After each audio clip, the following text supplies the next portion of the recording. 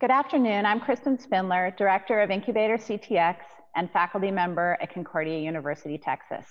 I'd like to welcome everyone today to our ongoing Incubator Speaker Series. And today's speaker is Gaddis. Gaddis shoots rattlesnakes when she's not in the office. She is a past CEO of the Year, awarded by Austin Business Journal.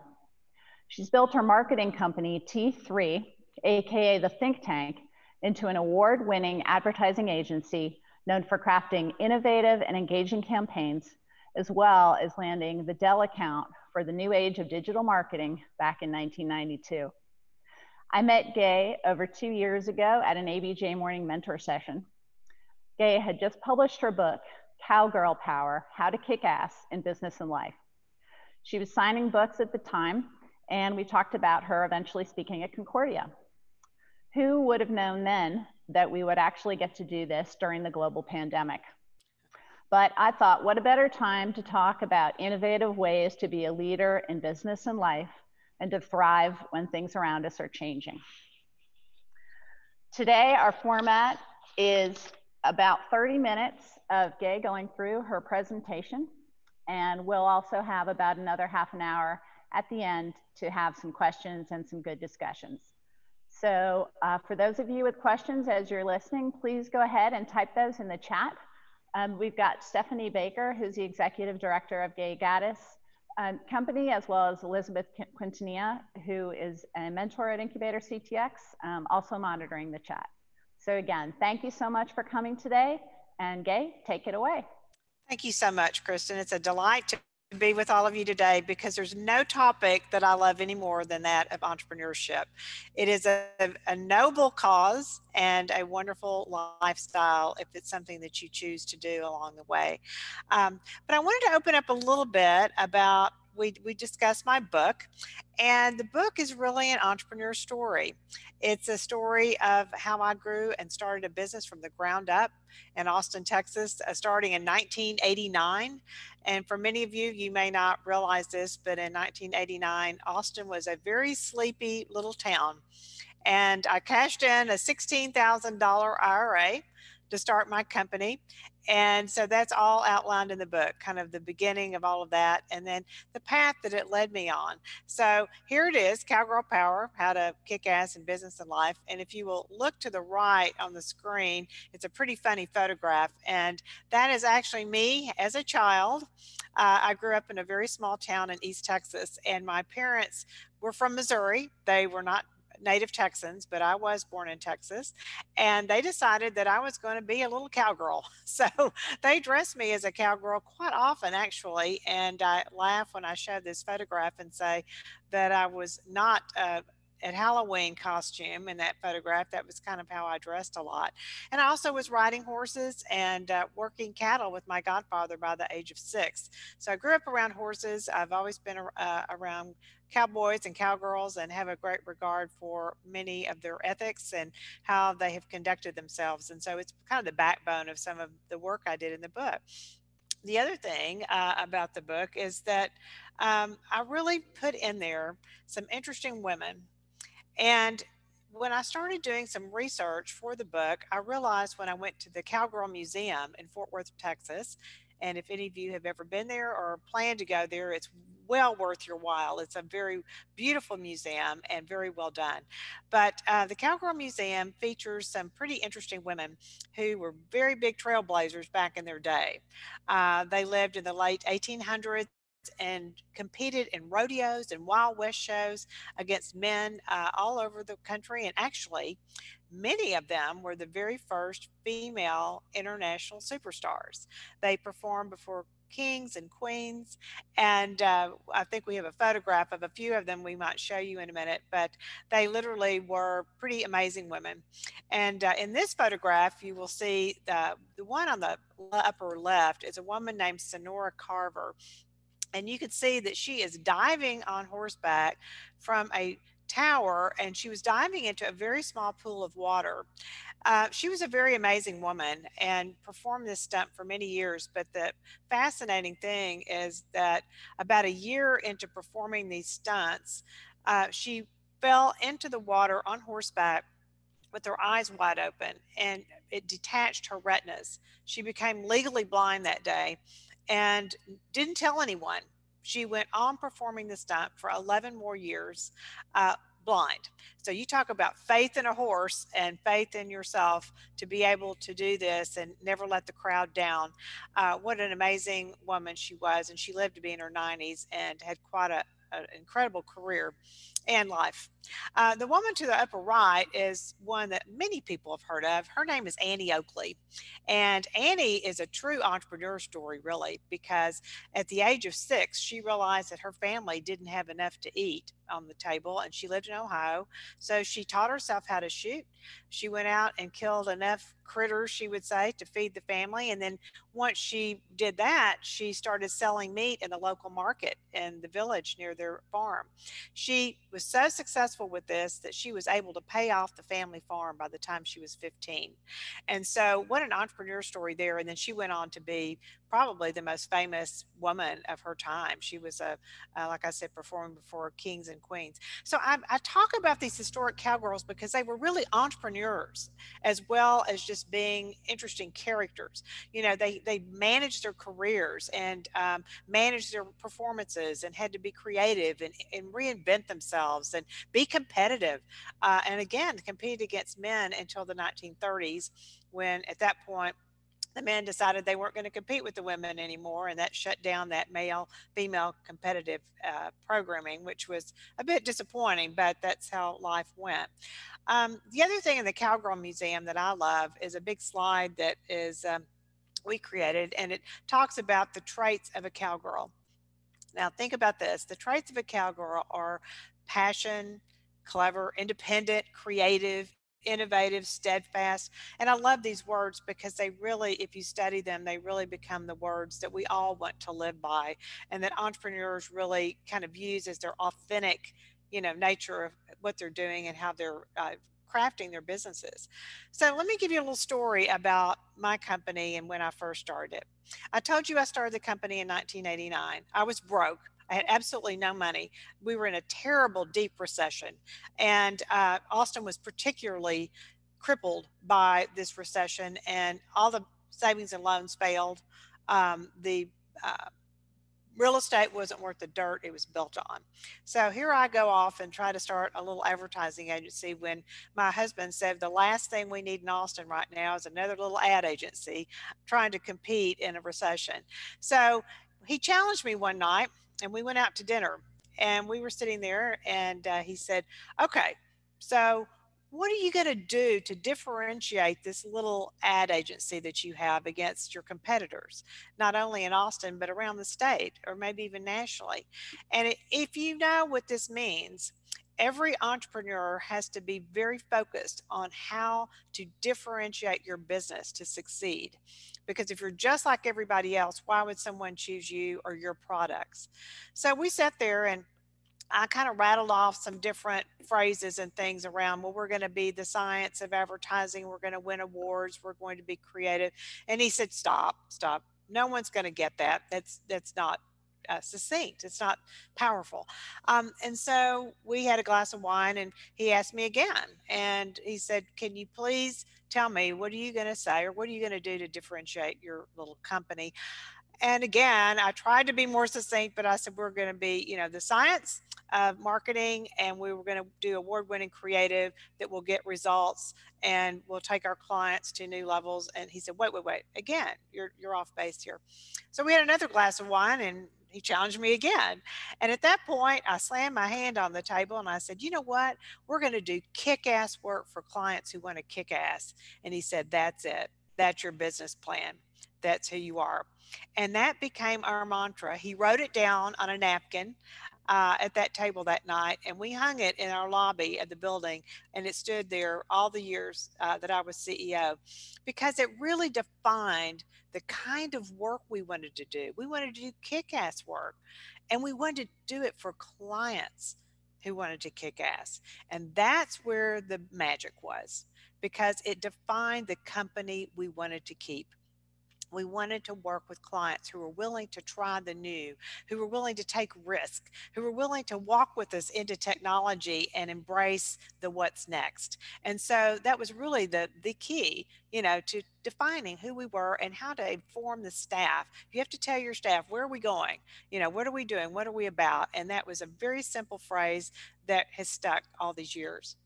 So it's time for you to kick ass. And let me explain to you why. Um, Here's why, and this is one of the most interesting things about the life of an entrepreneur. It's really about helping others. When you think about it, yes, you may have a product or service that you're passionate about or that you think is really a game changer, but when you think about it, you're helping somebody else. Your product, your service has to help others. And just think of all of the people that possibly you can employ. And right now, during this time where so many people have lost jobs, I'm watching entrepreneurs step up to the table and start creating jobs again for people.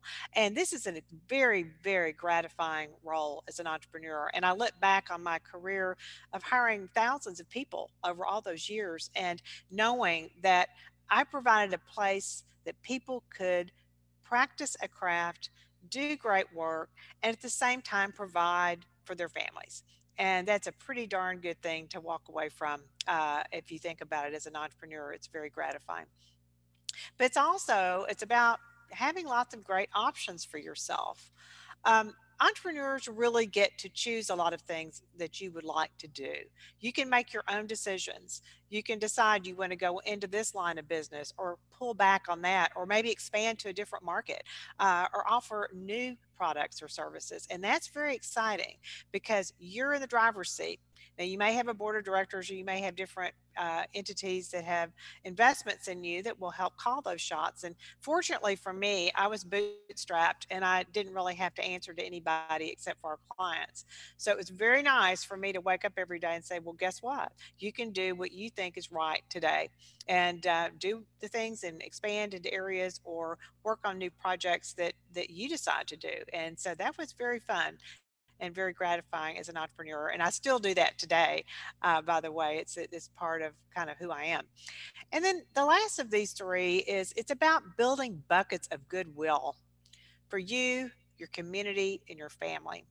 Now, as an entrepreneur or a business owner, you get to do a lot of things sometimes for the community. People will call on you, and you develop what I call these buckets of goodwill, things you've done and never gotten anything back from, or you just do it because it's the right thing to do, or because you care, or you're involved in something because you feel like you can make a difference. So that's a really, really exciting role as an entrepreneur to be able to do that. So I'm going to give you a few tips from my book. Um, it's been out for 2 years, but it's evergreen. This book was written about just real life examples and my advice on how to be more successful and more powerful. And in the back of the book is this thing called the Cowgirl Power Toolkit, and it kind of outlines very succinctly some of the top line advice that I have. So one of the things in the toolkit is to challenge everyone to say, what do you do better than anyone else? And you might say to yourself, well, I'm not sure that I do something really better than anyone else, but you certainly have strengths and you certainly have things that if you tap into that you can really be good at. And those are the things that I ask people to step up and do. Work hard to be good at something. And you can do amazing things by saying, okay, I'm really, really good at that. I use the Myers-Briggs type indicator or assessment to help people find their strengths and help them to build on that. So if you haven't, taken an assessment like that or strength finders or something else, it's really good to revisit that, maybe even if you have taken it at some point, because it will point you in a direction of where your strengths are. And I have a little theory always that if you take your strengths and you match them into a situation, the more that you can eclipse your strength into a situation, the more successful you're going to be. So get on top of that and learn that early on.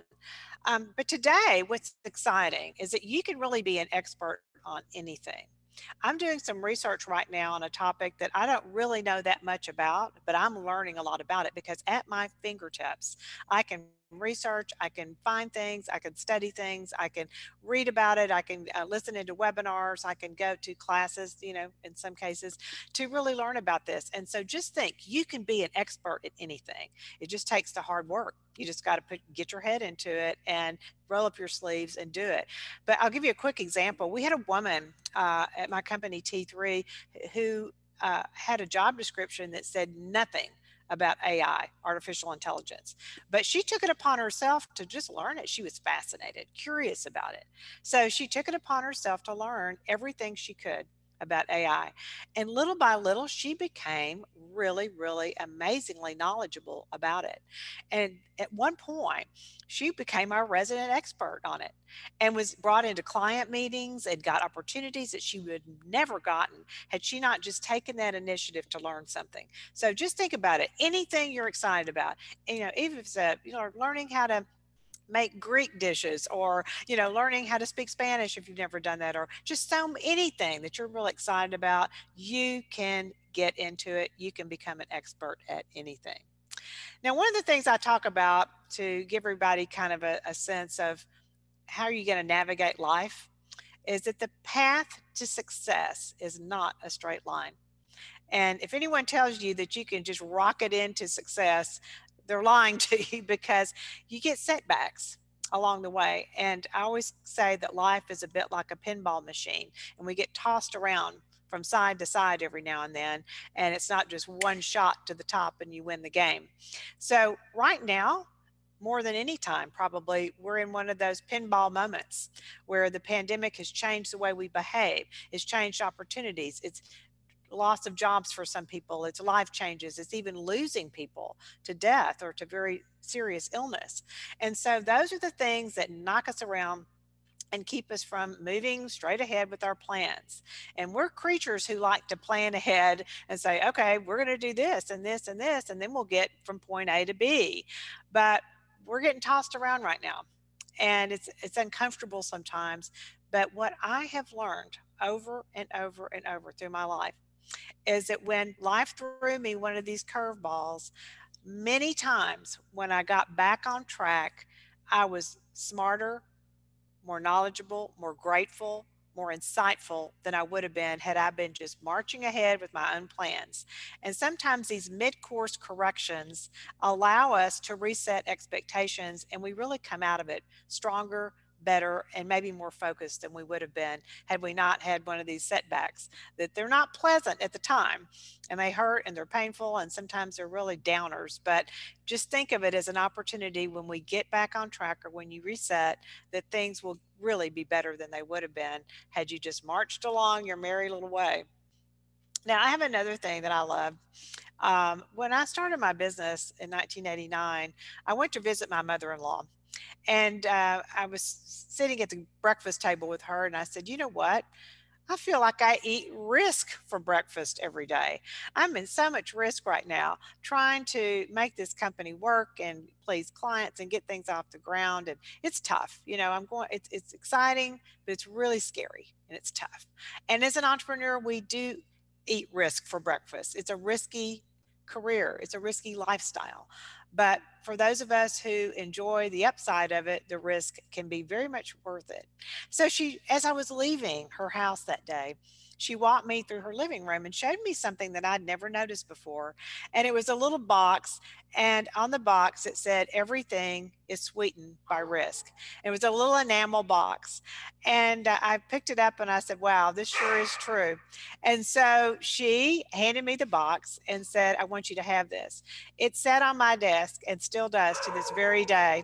And I really take it to heart, because everything is sweetened by risk. When we don't take the risk, we miss out on the sweet things in life. So, another thing that I really like to talk about, and you've probably heard this, but it is so true, is to listen to your gut. Always, always count on that inner compass that you have called your gut, because 9 times out of 10 it will be right. And some of the biggest mistakes I have made in my career and in my life is when I didn't listen to my gut. I hired someone who looked good on paper, who sounded good, but somehow I knew in my gut they weren't a fit. I hired them anyway and then ended up regretting it later. So always think about when you're making a decision or when you're trying something new, just listen to your gut because 99% of the time it's going to be right.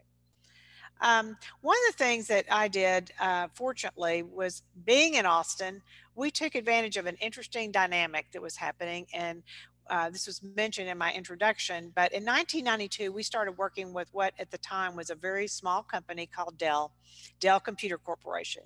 And my company, T3, was a very small company. And so here we went down this path with a tiger by the tail in Dell, and they were cowboys out there. I mean, they'd say, let's just get 80% of it right and we'll not worry about the 20% rest of it.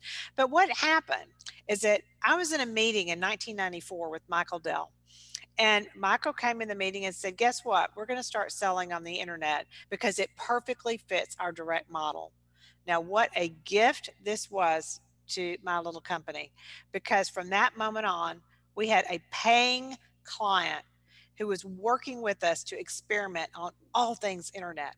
And so it became our absolute quiver, and our arrows, because we were some of the very first marketing successful campaigns in the country and internationally, even using email marketing, targeting, using metrics that we developed around that, building websites, building web pages, and even doing an online catalog.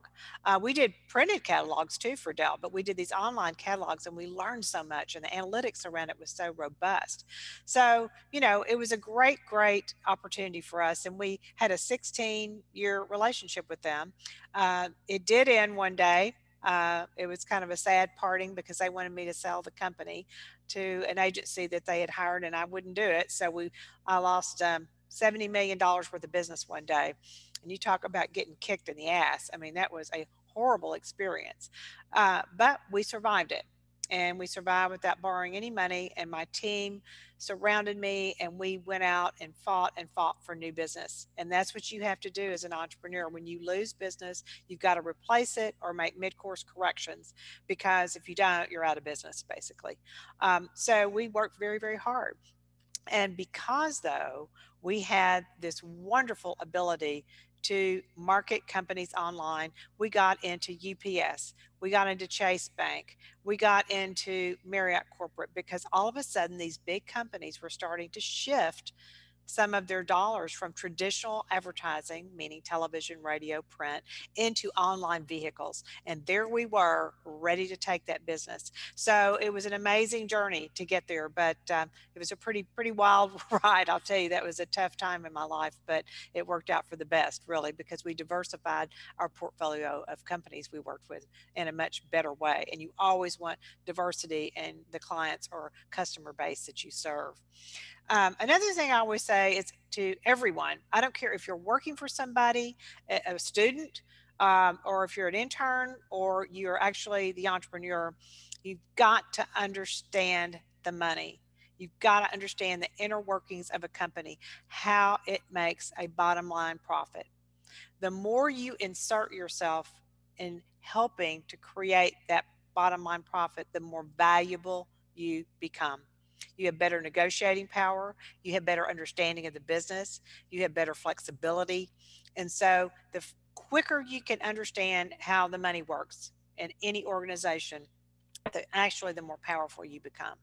And so I say, take the CFO to lunch, take the accounting team to lunch, take, whoever's running the accounts or whoever's really in charge of sales, and get your head around how money is made in the company. And you become a big part of that. And basically you can write your ticket. I could tell you stories of how it worked for me and how it gave me so much more negotiating power through the years, and really much more credibility in every organization that I worked in. One of the things I always like to tell people, and some of you are students may not be down this path yet, but certainly at some point you may be, and that is, don't separate work from family. I see right now an interesting time where a lot of people are working from home and their kids are running in and out of the room. And a few minutes ago, you may have heard my dogs barking because they're part of my family. But, we're all kind of at home and we're having to deal with our families a little more. But in a typical work environment or work situation, a lot of people will separate what goes on at the office from what's going on with their families. We always brought our children into what was going on at the office and what was happening in our business because we wanted them to start understanding how business worked, for one thing, and how companies worked and how employee relations worked and all those things. But we also wanted them to understand how we were making a living and how they were all a part of this with us. And we believe now that all three of our children took entrepreneurial paths. And it's been amazing for us to watch that. So think about this. If you're, your significant other, your partner, your children, your parents, bring them into what's going on. Bring them in the conversation, and you'll be surprised how much it makes you closer, and everyone has a better understanding of each other. Now, one of the things that I did many years ago that's really one of the things I am most proud of is that I started a program called T3 and Under. And it was a grand experiment almost 28 years ago where I allowed moms and dads to bring their babies to the office. And this was a wild idea because no one would ever was it doing anything like this. But we did it. And true to myself, I've always been a cowgirl. I gave every one of those children a little pair of red cowboy boots like I was wearing as a child, and gave our friends and clients those cowboy boots too, or cowgirl boots. And it was just part of our trademark. But we had over 100 babies come through this program where moms and dads would bring the babies to the office. We would all help take care of them. And then when they were ready to go to daycare or to a nanny or to some other caregiver, it was a easier transition for those parents. And so the picture on the right is one that really almost still brings a tear to my eye.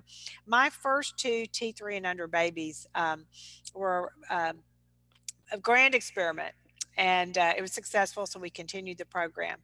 Fast forward 20 years later, and these two interns that I'm pictured with here at T3 were our first two T3 and under babies. And I don't pick the interns. And so I was totally surprised when Davis and Haley walked in with that class of interns that summer. And I cried when I saw them because I said, oh, wow, life does go full circle. And they were selected on their merit, not just because they had happened to be T3 and under babies, but they were outstanding interns and have had outstanding careers after that as well. So it's always good to innovate, and entrepreneurs can do this.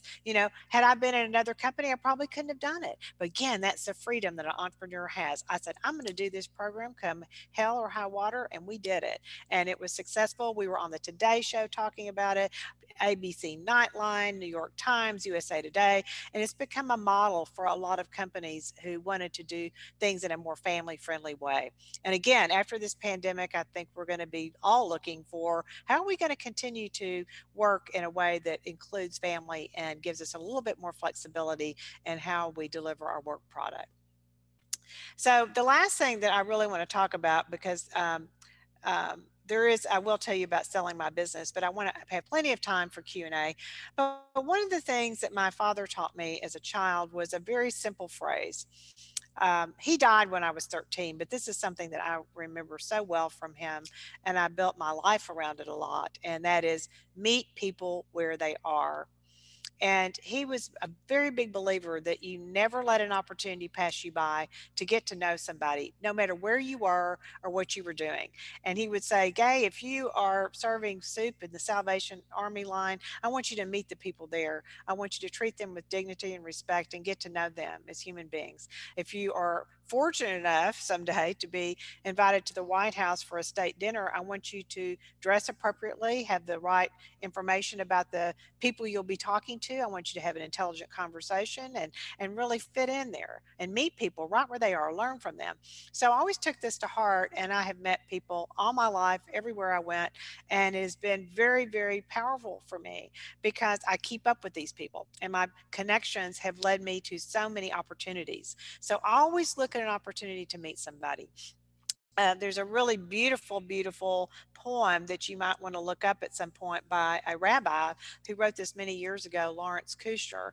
And his poem really is around the fact that no one has within themselves all their own puzzle pieces. So when you meet somebody, they may have a piece to your puzzle.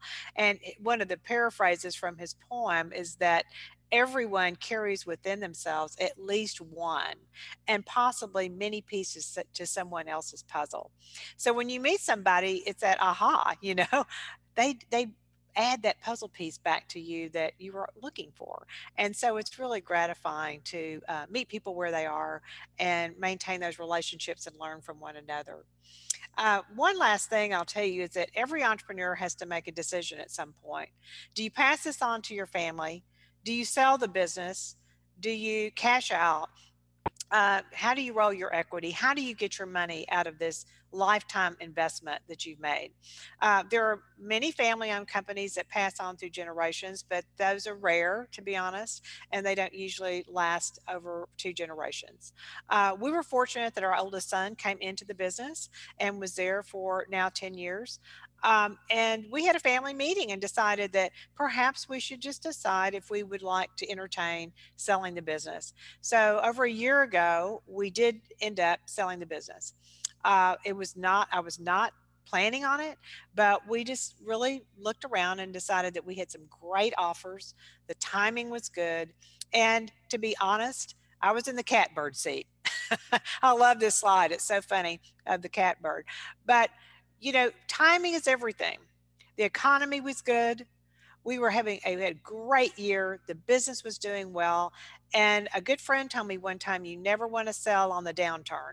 So thank goodness we made the decision to sell when we did, at the timing we did, because had we waited 6 to 9 months, it would have not been as profitable. It wouldn't have been as valuable, and we probably couldn't have pulled off the sale. So it was just good timing. And I had already started doing a lot of public speaking. I had done the book. You can see behind me, if some of you can, I'm an artist and I have a very robust art business. I sell paintings all over the world. So I was already kind of engaged in some things outside of T3. So it wasn't just a complete shock to me to in that chapter of my life and kind of move into my new entrepreneurial efforts of leadership training and speaking and my art. So timing's everything. And if you're an entrepreneur, you're going to want to plan for that and figure out what you're going to do with this thing that you started, that's your baby, and it's hard to let go of, but there has to be a natural end to everything in some way. And even if you do pass it on to your family, you're going to have to back out some, because to let that next generation take the reins, they have to have their own way and their own way of doing things, their own power.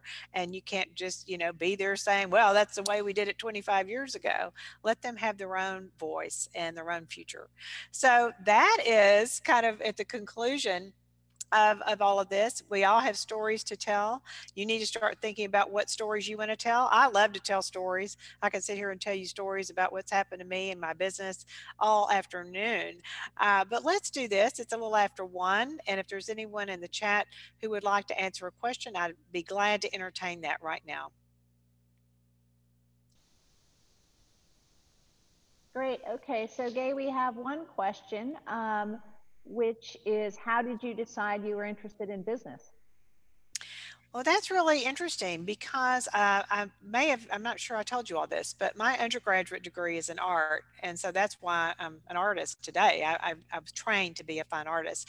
I went in the advertising business because of that, because this dates me. But when I started in advertising, we had to draw everything. There were no computer layouts or comps or any of those things. So we would draw what we show the client. So I could draw and I could write copy. So that's why I got in the advertising business. And one thing led to another. I had different experiences, but one of my most interesting experiences, one of my jobs was that I worked for 4 guys who'd gotten their MBAs at Harvard, and they taught me so much about business. And we did consulting into Fortune 100, 200 companies. So at a very early age, I was walking the halls of Procter and Gamble and Delta Airlines and Coca-Cola and other large companies, and watching how teams worked and watching how business worked. And so as a consultancy, I was helping them to, write business strategies and that sort of thing. So I went back to school. and I started getting my working on my MBA at night. And so one thing led to another, and then this recession that hit in the late '80s forced me to think about how to reshape this business that I was working in. I was working for another advertising agency, so I wrote a business plan, and I made a big mistake. I didn't bring along the president of the company with my grand plan, so he rejected it. And I just got upset and mad. And sometimes that's what happens with entrepreneurs, that one thing snaps and you say, got to do it right now. So I quit. And in one day, I decided to quit and go out and start my own thing. And here I was in a recession. It wasn't the best time, but there's never the best time. You know, if you've got an idea and you believe in it and you're passionate in it, you can make it work. And so that's when I decided I'm going to go into business for myself, because I'd written a business plan. I knew how to run advertising accounts because I'd done it. So I wasn't naive. And it would just seem like the timing was right. And I never regretted it, not one day. Great. So we have a question from Kristen Coulter, who's our VP of Partnerships. She says, love the advice of challenging your team to ask themselves what they do better than everyone else. Can you explain the concept of diversity of thought and how you use this concept to create successful teams? That is a wonderful question, because we are all steeped in conversations right now around diversity and inclusion. And there are some very obvious questions around that we all have to ask ourselves, and how diverse are we in our organizations? But I'm going to dial back a little bit to that experience I talked to you about with the Harvard MBAs. One of the things that they were really big believers in was the DIS test, Strength Finders. Strength Finders wasn't even around yet, but Myers-Briggs. And that's when I got my head around my strengths and weaknesses and what my Myers-Briggs type was. And they were big believers in building teams with diverse thinking, diverse personality types. And there's a good business reason to do this. So if everyone is the same, and I will tell you, it's very easy to hire people and surround yourself with people who are very similar to your personality type, because those types get together and they like each other and they agree. But that's the kiss of death. You don't want everyone around you agreeing. So I was determined, when I started my own company and I could play it the way I wanted to, that I was going to be very mindful about the teams that we built. And I wanted to put people around me who shored up my weaknesses. And I wanted to continue to build teams with diverse thinking as well as other diversity. And of course, I was always very keen on hiring women because I was a woman owned business, and other diverse groups. But the diversity of thinking is powerful, because you have to have people thinking and looking at problems and opportunities with a different lens. And so I encourage people to respect that. And we talked about it all the time. We used to have a big board up in the office with everyone's Myers-Briggs type listed right there for everybody to see. We were very open about it. And we'd say, okay, well, I can understand why maybe this introvert on that team was not very forthcoming about some information, because they think internally, they don't think outwardly like an extrovert does. So I said, let's talk about that. Let's make sure that that person has a voice and we give them time to internalize it and then come back. But I always encourage people on those teams to express themselves. And the way that you don't get beat up on that, because some environments don't allow that different thinking to come out. And when that happens, it really stifles innovation and creativity. So we were encouraging of people to, we said, you've got to be patient with each other. You've got to listen to the other side of this equation. And when we did, great ideas would come. And so I was very mindful of making sure that my teams were broken up with different personality types. And then I built, hopefully, and I've been told this, but a culture of trust and respect. So if someone did have a different opinion, they weren't swatted down and looked down on. They were, let's hear them out. Let's listen and let's put all the ideas up there, and then we'll come to the best conclusion.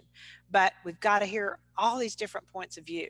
And one thing personally for me, I have one of my blind spots is, to be honest, is I'm not a feeler. In the Myers-Briggs, I'm the thinking type. So I'm much more logical about how I deal with people. I would always go to some of my opposites in my company, one person in particular who is a complete opposite of me. And I'd say, what is the blind spot here? What am I not doing? And most of the time she would tell me, you forgot to thank so-and-so, or you didn't do this. You didn't think about how that team was going to feel about that if you make that change. And so she taught me how to bring people along better. So we always want to reach out to those opposing types and opposing creative ideas, because that's where you really round yourself out. So diversity of thinking and thought is just critical in a successful organization. And I proved it. I did it for all those years. Great, that's really fascinating. We have a question. Where did you get the confidence to embark on this extraordinary journey while risking your IRA? Well, what I did say is this. Um, I have a real believing that everything builds on each other. And so as I had progressed, and I didn't just come out of college and start my own business, which I don't say you can't do that. I mean, certainly there's a lot of people who do it. Look at Michael Dell. He didn't even graduate from college and he did it. So entrepreneurs can pop up at any time in your career. But I had several jobs and I saw what I was good at. I knew that I could bring people along. I knew I could build teams. And I also knew in my last job before starting T3 that I knew how to run profitable accounts. I knew how the business worked. It's going back to what I said earlier. I knew the money. And that's what it takes. You've got to understand exactly how you are going to be competitive and how you're differentiating yourself that I talked about earlier and how you're going to make a profit. Every business has to go into this thinking they're going to make a profit. And I really scold people who don't pay themselves. If you don't have a good enough business model to pay yourself when you're starting off in a business, then I don't think it's a real solid business. And I won't pick on women, but I will say this, that I've met more women than men in some of my leadership programs and training, or in organizations where they would vastly underpay themselves as entrepreneurs or not pay themselves at all. And they said, well, I just started this business and I'm not taking a salary. I'm paying these people, but I'm not doing it. And I'm saying, what are you talking about? You are of value. You have to value yourself. And so when you set up your business model, put your salary in there right up front, because you've got to be motivated to keep this puppy going. And I was always motivated by making money. I grew up kind of strapped for money. My father died, as I said, when I was 13, and I started working when I was 13, basically, because I needed to make money. And so that's always been a big motivator to me, was a bottom line profit in whatever I was doing. So, and it still does today. Even in my art business, it's a profitable business, and I look at things that way. But it's healthy. It's healthy. Even a nonprofit has to make money to survive, and it can zero out at the end of the year. But if you're not making any money or getting donations or coming up with ways to increase your cash flow, you're out. So it's a very important thing to understand that and get your head around that. So speaking of knowing the money, how did you fund T3 through the good times and bad for over 30 years? It was totally bootstrapped. Now, can you all believe that? I look back on that now, and that's the most remarkable thing that I can even talk about today. Unbelievable. Because we did go through bad plenty of times. Fortunately, like I said, I started off, I had 3 accounts, and we just kind of built on those, and I knew how to make a profit. I knew how to deliver great work to keep clients and all that. In a recession, in bad times, I don't care what you're doing right. You're going to lose business. And take it from me, being in the marketing and advertising field, a lot of times in a recession, those dollars are the first ones to get cut from a company budget, because it's nice but not necessary. You don't have to run that ad, or you don't have to do this. You can just do it another way. You're just protecting your operations. So we had a lot of tough times. What I did was make very quick decisions on how to stop the bleeding. And that was not always pleasant. In fact, it was very painful sometimes. And quick decisions were things like, okay, we're going to have to cut our overhead. What are we going to do? We had such a deep recession, that 2008-9 thing, that I had to go down to every line item in our P&L and look for things to cut. And I'm going to tell you a funny little story. We used to have this thing called Candy Fridays, and this is before the health craze where people didn't think you should feed your employees candy all the time. But we had this funny little tradition called Candy Friday. And every Friday morning at 10 o'clock, the bells would ring and we put these big bowls of candy out. And everybody would run downstairs or run from wherever their office was and start grabbing candy. And it was just a fun thing. It was kind of a tradition. And they'd grab too many candy bars, but off they'd go to their desk. But they talked for a few minutes and exchange ideas and what they were going to do that weekend. And it just became a tradition. So I started looking during that recession and I said, good grief. I was talking to my CFO and I said, look how much money we're spending on candy every year for our different offices. I said, let's cut that out and I can save a job. And so the next Friday, there was no candy that came out and no bells blew and no one ran down at 10 a.m. And listen, everybody, you would have thought I had shot a dog in the front yard of the building. People were outraged because I had tripped on a cultural landmine. I had just didn't realize how much it meant to people. And when you're cutting staff and when you're cutting things, taking away some of those cultural backbone things that you do is the worst thing you can do. So you got to pay attention to the line items that you cut out that really embody the culture and that give people that sense of belonging and being and tradition. So be careful of those things. But I will say this, the two ways we survive. I am a new business person and I beat myself up. I called everybody I knew. I would hit the road. I did everything I could to sell our teams and pitch new business and come up with new ideas to talk to clients about. So I worked really hard on the new business pipeline when we lost business or when there was recession. And on the other hand, the ugly part was I was very quick, very, very quick to make overhead cuts. And that meant cutting staff because that was the only way we could really save money. We didn't have a lot of heavy equipment or those kinds of things. So our overhead was pretty much surrounded with my biggest cost was employees. And so we just had to make the tough calls, but we did it fast and we stopped the bleeding fast so that we were able to survive. And every year we made a profit when I was there. And it's unbelievable to me now that was totally bootstrapped. We never borrowed any money to do it. So when there was a recession or a downtime, I didn't draw on the line of credit. I had one, but I did never want to draw on it because when you do, then you're beholden to the bank and they want to have a little say in how you do things. And I didn't really want their control. So I would just run from a line of credit. Now, I'm not saying you should do this. In some businesses, it's capital intensive and you need to borrow money and you need to have a line of credit and you need to do those things. But fortunately, I didn't have to, so I didn't. And it ultimately gave me much more control over how to run the business day to day and what clients we could take and which ones we didn't. So I'm very amazed almost that we were able to do that for all those years. Terrific.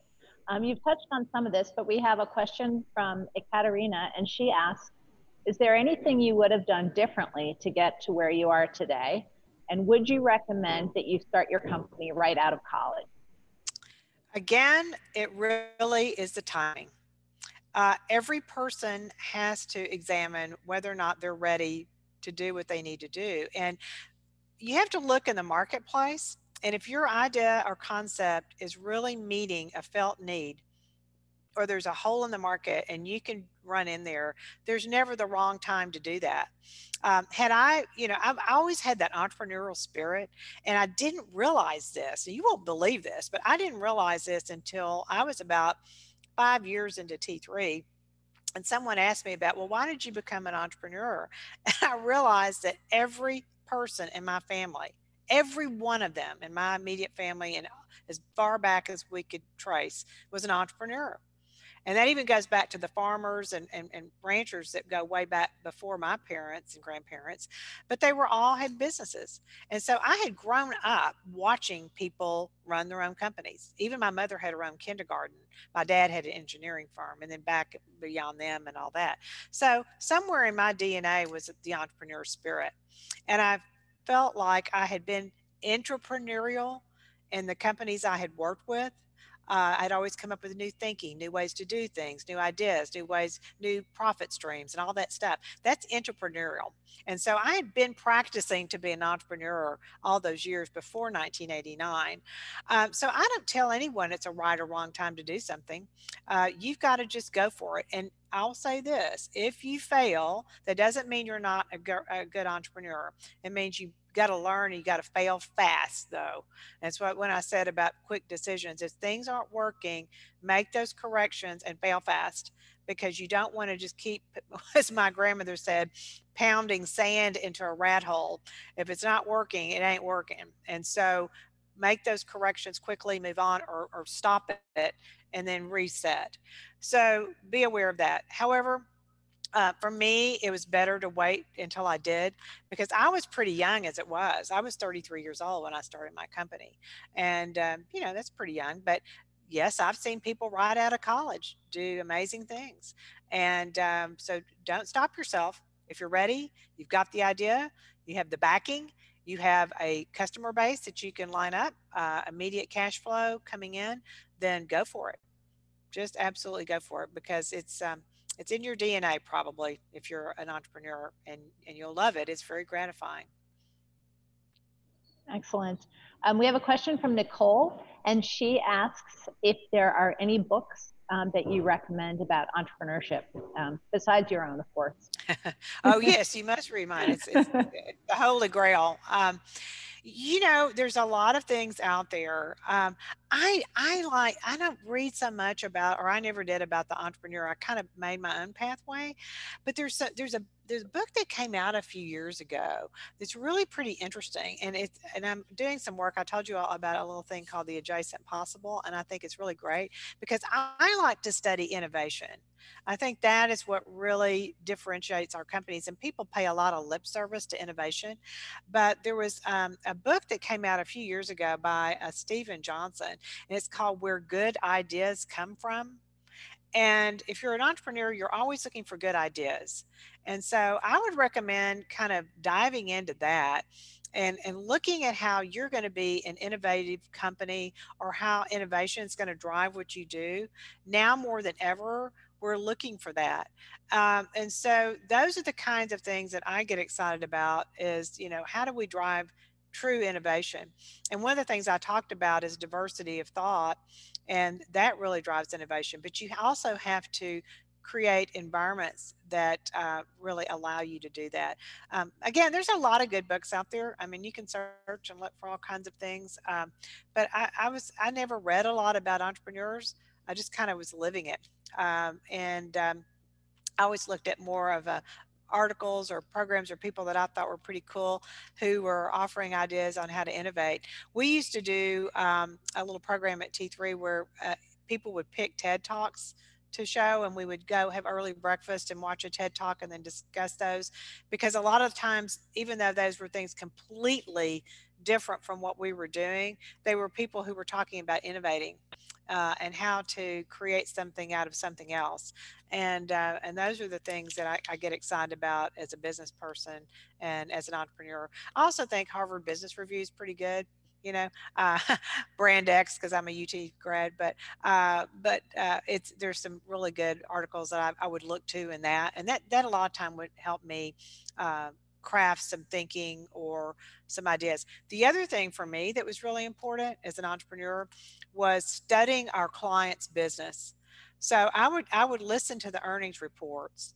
I would watch their quarterly reviews, and I would look at their annual reports and really tune in to the stock market and what was going on, because most of the companies we worked with were publicly traded.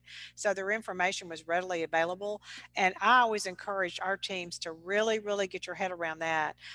Study these companies and what's working and what's not. And you get a whole lot of lessons in that on how to run your own business, because the failures you see or the wins are those companies that took advantage of an opportunity during sometimes things like this. Look at the companies that are thriving right now. They're being innovative and taking advantage when everybody's digging, they're zagging. So study these companies that work, study the companies that are successful. And that to me is a good way to learn. Great. So as a female entrepreneur, do you feel like you've had the same opportunities available to you as to others? Well, if you want to compare it to other females, certainly. But with men, I tell people I'm still the only woman in the room in a lot of meetings and a lot of things I'm involved in. But a long time ago, I just kind of put that aside, and I'm sure.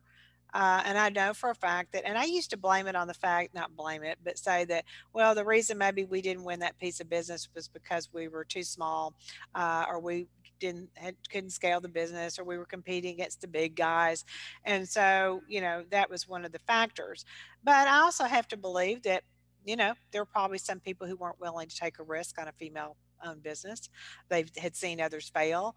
And one of the things that helps to set us apart from other female run businesses is that when clients ask me, can you scale the business? And that means, will you grow with us if we give you business? We would always step up and say yes. And once again, let me look back to the Dell relationship that taught me we could do this. And Dell was growing like crazy all the years we worked with them. And so they kept giving me more business and more business. And we just kept meeting the challenge. We added great staff. We would add technology. We added office space. We did whatever it took to scale the business with them and grow with them. And so I had that tangible example right there. And so when a Chase Bank or when Allstate asked me that exact question, if we give you business, can you scale with us? I could say, absolutely, I can scale with you. And so that's what set us apart. And once clients understood that and they saw the results we got, it didn't really matter, if it was a male or female company. They were looking for results, and they were looking for someone who they could rely on. And I was there with them, and I had really good relationships with our clients, and they knew they could count on me. And that's the bottom line. They've got to believe in you, and but you got to perform. And if we performed and helped our clients grow their business and helped our clients get promoted and all the things that they're trying to do, then you have a winning combination regardless if you're a male or female. Great. So we have one last question as we're ending our time here. What are you planning to learn next, or are you satisfied right now? Oh, I'm never satisfied. Life is a lifelong learning is what we all do. And so I'm kind of studying some new things that I'm excited about around life planning and kind of what's next for people, and as we kind of reset our lives. So that's something I'm really excited about right now. And also just kind of growing some of the enterprises that I'm involved in. I'm working on boards. I've got some interesting projects I'm doing there. So no, satisfaction is, I can be certainly satisfied in some things. I'm not a malcontent. I won't say that. But, being a little dissatisfied is part of the entrepreneur spirit. Because if you sit back on your laurels too long, then life becomes a little boring. And the thing I fear most is boredom. And so most entrepreneurs feel that way. You're just scared to death that you're going to be bored someday. So you keep getting into things to keep life interesting. Great. Well, Gay, thank you so much for joining us today. And thank you also, Stephanie and Elizabeth, and for our marketing and partnership teams who are helping behind the scenes. And a big thank you to everybody who is here today on the call. So Gay has all her information here in case you need to follow up or join the newsletter. And we just want to say thank you again, with hopes for good health and peace to all of us. And we hope that we've helped you here with our commitment to hone your skills and help you lead in a world that needs us all. So thanks again. Thanks to all of you. Appreciate your attention.